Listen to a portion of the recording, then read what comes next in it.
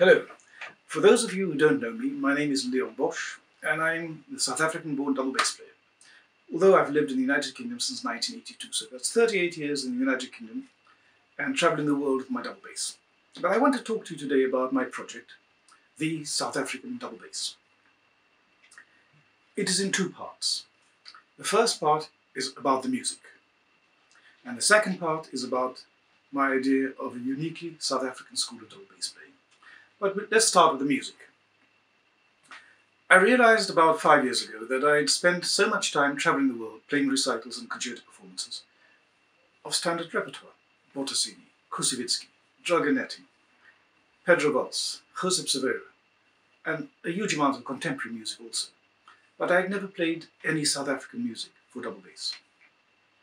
And I soon realized that part of the reason for that was because there was no music by South African composers. There was a rumour that Stefan Schurfer had written something, but I never found the piece.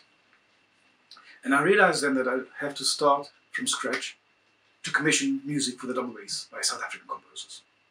And I started with Paul Hanmer, the South African jazz legend. We'd been at university together, and he's one of my lifelong friends.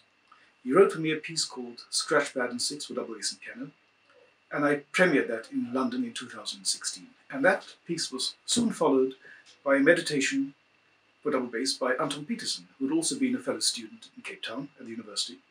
And then I got a piece called The Waihood Tea Party from Michael Blake. And Grant McLachlan, who many of you will know as a famous television and film composer, wrote a sonatina, a beautiful sonatina. I then went to the United States to play this recital entitled The South African Double Bass. And that was the first time that I'd ever played a recital devoted entirely to South African music. And the idea resonated with so many people. In fact, the South African newspaper Die Burger wrote an article about it. And I was very encouraged by this, and I began to play this recital everywhere. I played it at the African Concert Series in London, and then I began to get lots of more new music. Many composers were offering to write for me, and I also asked many others to write. One of the beautiful pieces I got shortly after my American trip was from Peter Klatzer, Isipo, A Gift, a beautiful piece for double bass and herein. Now, that piece has been recorded also, and I'm delighted to tell you that here is the first ever recording of music for double bass by South African composers. And the disc is called simply The South African Double Bass. There are 9 pieces on this disc, and many of them are not just on the disc, I've also broadcast them. And that leads me to this question.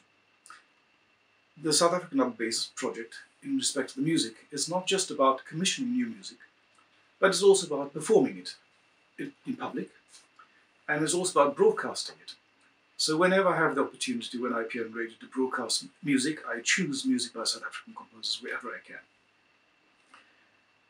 The idea also is that for future generations, there will be this reservoir of music to play.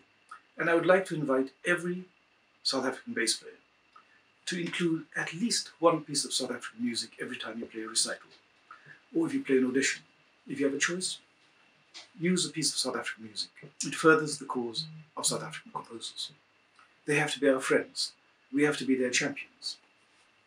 And also, don't limit yourself just to commissioning pieces for double bass as a solo instrument or with piano. I have a number of concertos that have been written for me also. Of course, you will know that Alan Stevenson wrote the Burlesque for double bass and a concerto for me in 2005, and that has been recorded again on the Meridian Records label. But I also performed last year a new concerto called Red Ink by Shane Woodbourne, a South African composer who lives in Salzburg. David Earle, who was also represented on this disc, the South African double bass, wrote a concerto for me, but that concerto awaits its world premiere. I'm also in the process of trying to commission a concerto called just the African Concerto from Bongani Dodana Breen. I'm really looking forward to that, and I'm sure that this process will continue. Every time I complete one project, it just gives birth to another commissioning project.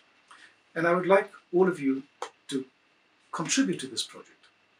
Not just to play music, but you have friends who are composers. Ask them to write for you.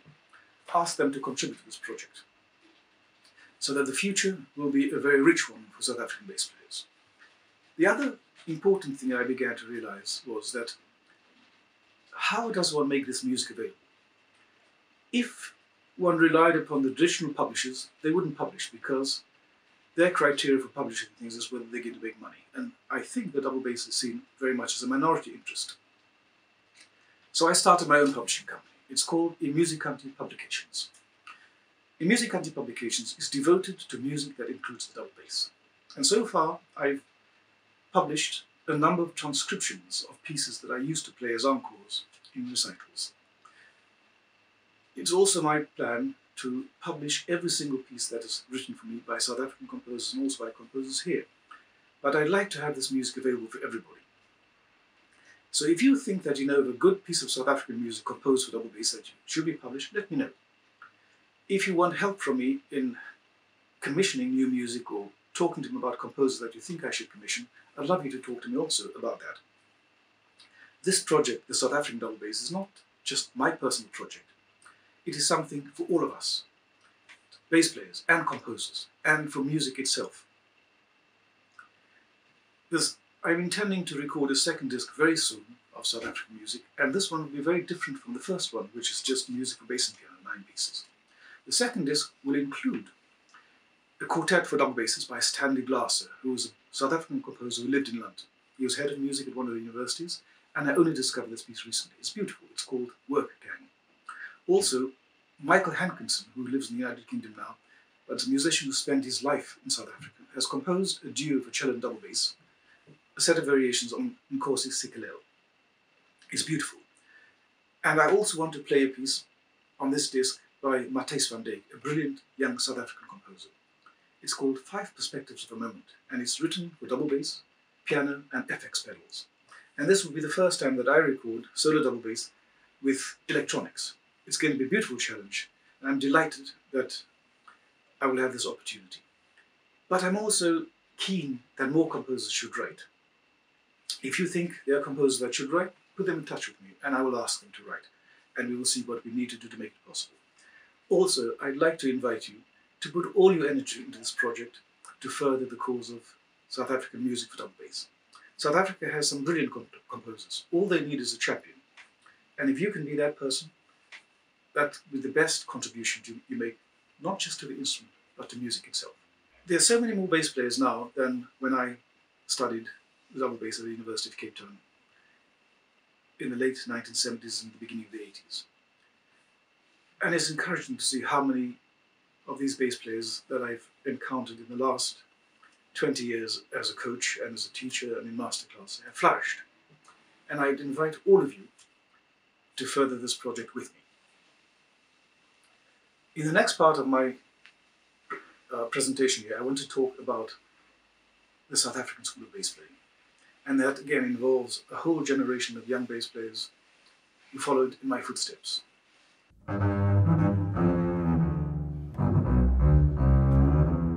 The South African School of Double Bass Playing. When I started learning the bass, I learned with Zoltan Kovacs. And Zoltan Kovacs, of course, was a perfect expression of the Hungarian School of Bass Playing. He learned with Lajos Montag, who, as you will know, wrote a method for the bass in many volumes, and also compiled a lot of Hungarian music for double bass. So there are schools of music of double bass playing. There's the German school, there's the Italian school, which comes from Bottosini, and there are all sorts of other schools of bass playing, but there is no South African school of bass playing. And there has to be one. And the reason there has to be one is this. When I started learning the bass, there were very few South African bass players. In fact, in the orchestra in Cape Town, all the bass players were foreign. There was Zoltan Kovacs as principal, there's Charles Roberts, there's Klaus Tail, there was Max Runge, there was Marino Tricarico, Brian Key, all musicians from abroad. And there were precious few students at university. When I was in the University of Cape Town, there was only one other bass student. But I realized that I'd already begun to develop my concept of bass playing, a uniquely South African concept. And when I began to interact with students as teacher and professor, in fact I'm professor at the Trinity Laban Conservatoire of Music, and also I coach various orchestras around the world, I realized that I developed a unique understanding of sound, and that was expressed in a particular way. Very difficult to describe what I mean, but could I give you this example? If you were to listen to the music of Abdullah Ibrahim, listen to Mannenberg, the first time you hear the saxophone playing, you know that the person playing the saxophone could not possibly have grown up anywhere in the world except in South Africa, in Cape Town, and possibly in Mannenberg itself. The sound expresses something painful and also something glorious about South Africa. So I realized that I had begun already to develop this idea of what the bass should sound like, and what I'd like to hear, and why the bass is important. So how does this South African school of bass playing express itself? It expresses itself through a unique and uniquely identifiable sound. And then also it is based in an intellectual concept which is coherent. And also there's an aesthetic aspiration and a philosophical concept. It is not possible just to play an instrument in a purely mechanical manner, but it has to be underpinned by these basic fundamentals. And all those fundamentals, intellectual, philosophical and aesthetic, are expressed through the sound. I started teaching over 30 years ago, and I began to discover what it is that works in the bass and what is the best method for imparting this to other human beings. And you will all know that teaching by example is the most effective means. Just the other day, I was giving an orchestral masterclass at Trinity, and they were playing Beethoven 5. And I was talking about the articulation in the scherzo, the dotted minims, and they just couldn't do it. And I picked up the bass from one of the students and I played just 4 bars. And I handed the bass back to the student and they all began to play, and they played it perfectly. They played it exactly how I imagined I would love to hear it in an orchestra. Now curiously, you will know that I've been teaching in South Africa also very regularly for a long time. I first began to return to South Africa in the mid-90s, 1990s. And I began to coach bass players in the Miyagi Orchestra and also the South African National Youth Orchestra. I gave master classes at various universities. And I encountered a generation of young players. And I'm delighted to know that so many of you have been so successful. There are great South African bass players all around the world. Think of Portugal, in the Gulbenkian Orchestra. Think of the United States. Think of the great jazz bass players in South Africa, Viwe and Thembi Mkhosi. They both were musicians from the Miyagi project. And I have to say that the person that has most effectively internalized my concept of music and concept of bass playing is the young bass player Rowan Bartman, who came to study in the United Kingdom and also went to Mannion School in the Royal Academy and also came to learn with me at Trinity. And what is very special about the way that Rowan has internalized this concept is that he's also found a very personal expression of all the fundamentals of this uniquely South African school of bass playing. I have a particular method which I use to teach, and it's expressed through what I call my accelerated learning algorithm, an algorithm for music. It's a very, very clearly defined means of learning. It has 4 major steps. It's foolproof. It works a treat every time. And the important thing that we have to do as South Africans is to write the method. I haven't had time until now to write the South African method, the equivalent of Simandl, but that's going to happen. I haven't had time yet to write the book, The Accelerated Learning Algorithm, but that's going to happen. But you all have a responsibility in this also. When you play the bass, don't just play it as an instrument. Think about these fundamentals. Think about how the sound that you make expresses your personal view of the world, how it expresses your own personal history in South Africa, your journey around the globe, your understanding of music. When you teach anybody, make sure that they internalize these concepts. The concept of instrumental virtuosity, it's about expressing with ease anything that you feel in your heart.